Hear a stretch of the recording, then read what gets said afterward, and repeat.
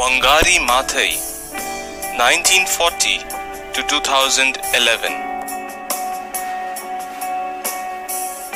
Wangari Maathai was born in Nyeri, Kenya, Africa in 1940. She was the founder of the Green Belt movement. She was also the recipient of the Nobel Peace Prize in 2004.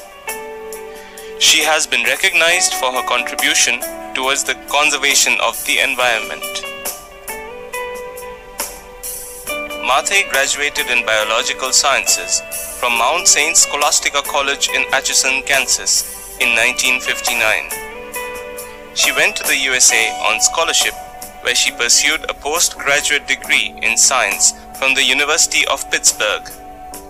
Later, she completed her PhD from the University of Nairobi and became the first woman in East and Central Africa to do so.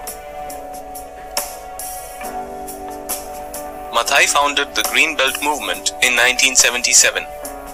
It aims at more effective and efficient management of the environment and envisions a cleaner and greener world. Further, it empowers communities, particularly women, to conserve the environment. The core values of the movement are love for the environment, conservation of the environment, self and community empowerment, volunteerism and accountability on part of the citizens, honesty and transparency in the work that is done.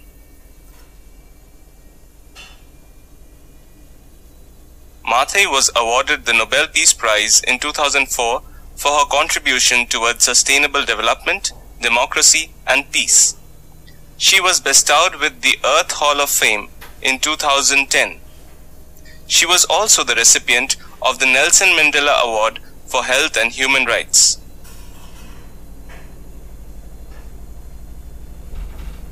Maathai was a powerful orator and an exemplary writer. She delivered many speeches and wrote articles to spread awareness amongst the people about the movement and the need to protect the environment.